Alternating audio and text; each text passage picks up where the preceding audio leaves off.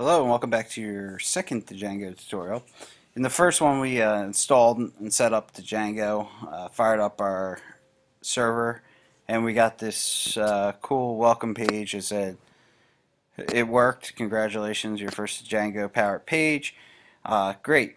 We got the Django installed, we got our server up and running, and that's our development server. Obviously we cannot actually host a website off here, but our development server is up and running and we got our first page. Now in this tutorial we're going to go ahead and take a little tour of the Django, check out the admin portion, create a database, create a user, and look at some of the files. So let's go ahead and get started. Let's open up our terminal, and if you still have your server running, go ahead and kill your server by pressing Control C, and it gives you instructions right here. That's pretty cool about the Django.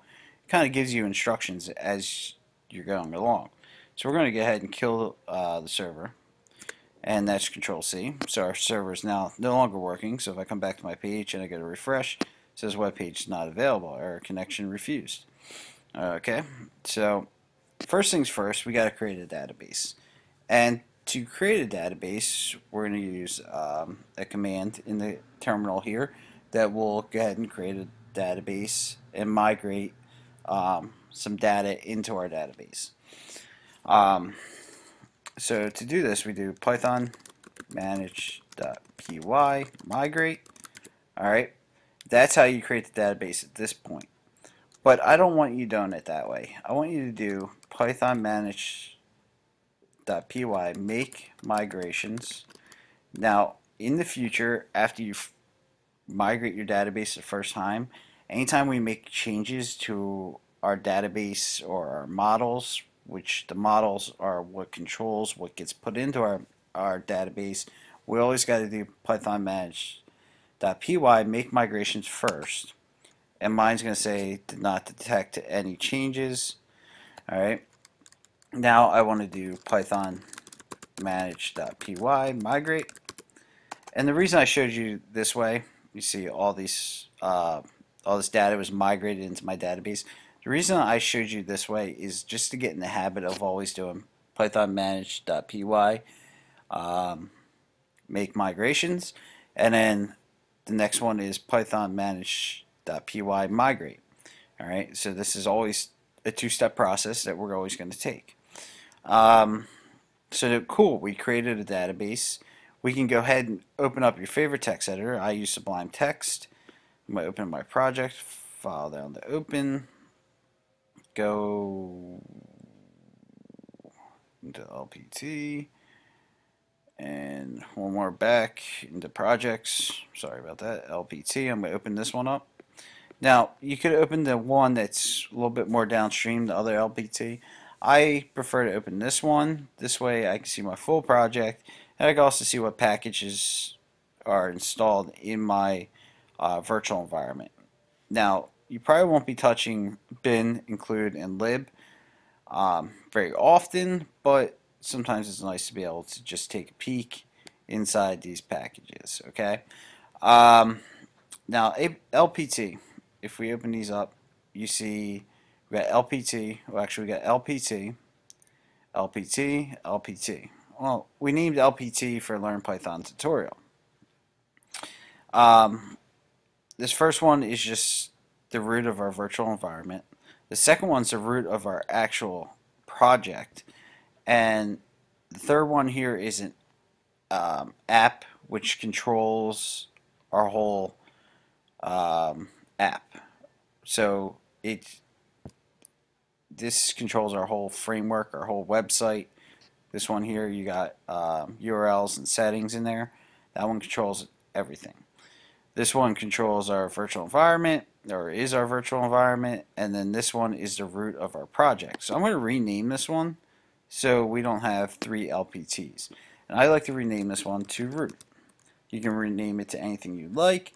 I've seen people use source, so whatever you like, I use root. So I'm going to change it to root, so I know this is the root of my project, and then I know this one's my app that controls my whole framework. Alright, so we go ahead and do that. Down here you see db.sqlite3. That's our database. You can open it up, and this stuff means nothing to me looking at it, but there's ways to read it if you look online. But this is what we just created, and it migrated information into here, and it contains all our database information. So go ahead and close that. I'm not going to mess with it. If we look at settings, this is the settings over our whole project here. So inside this folder, it controls our whole framework, our whole website. So like apps, installed apps. We got an admin app, we got an authentication app, we got content types, we got sessions, messages, static files. Awesome. So we already have some apps built into our framework.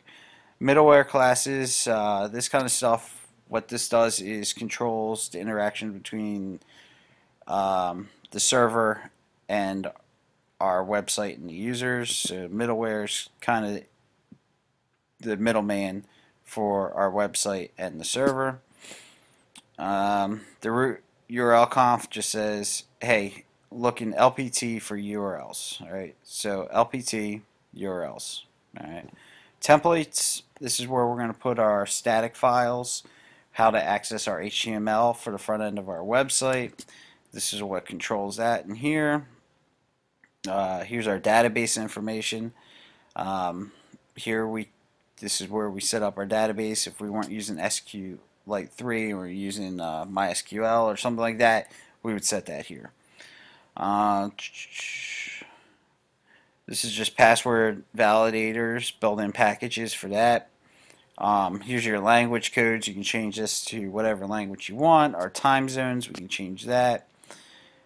And a couple other settings, and then our static URL, where we're going to store our static stuff. We're not going to do that right now, but we'll see that shortly. Here is our URLs file, and this controls how our URLs are set up on our website. So if we look at URL patterns, we see URL, and we see admin, and this is admin site URLs.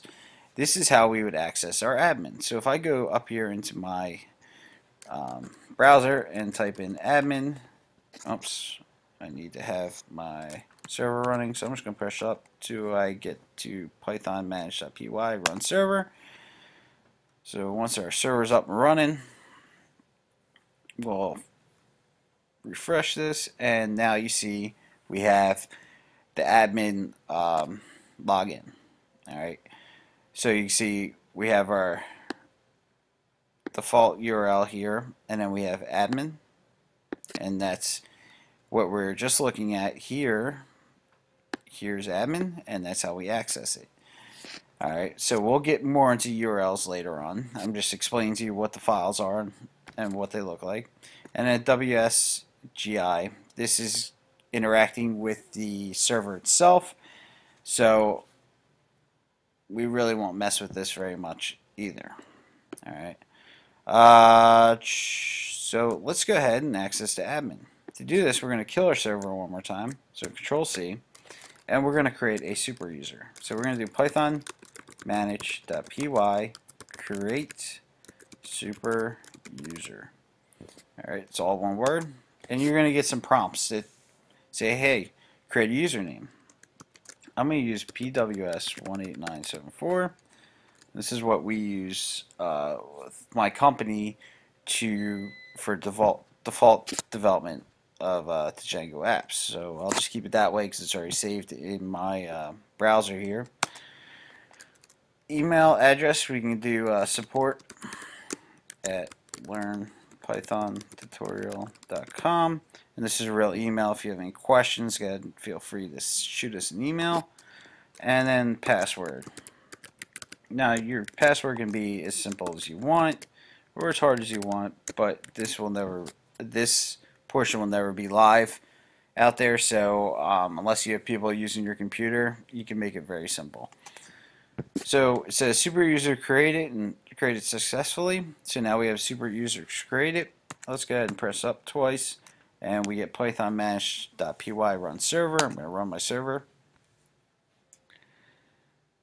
And once that's up and running, now I can access the Django administration page, and my username and password are entered in there, so I'm just going to click log in. But for you, put your username and password in, and we'll log in.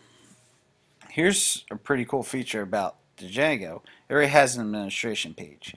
Now, if you're going to be having users use this administration page, it's probably not a good idea.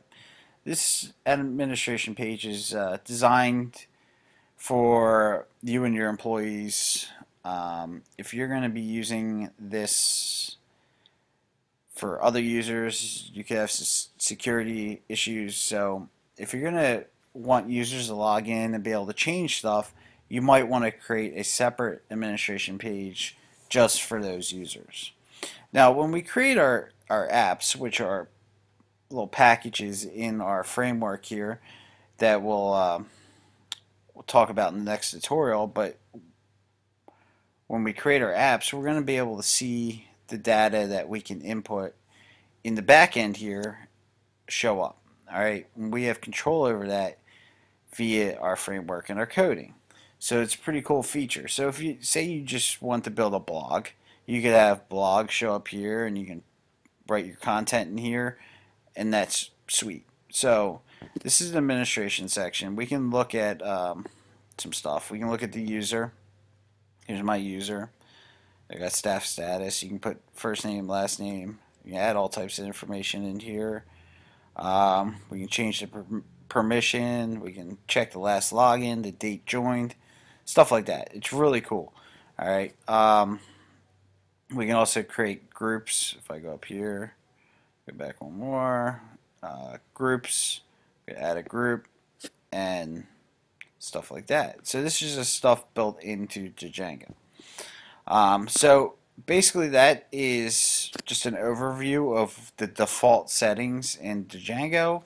We will go ahead and dig deeper here in the next tutorial and create our first app for our project, and we'll start doing some coding. If you have any questions, leave a comment on YouTube. Otherwise, we'll see you in the next tutorial.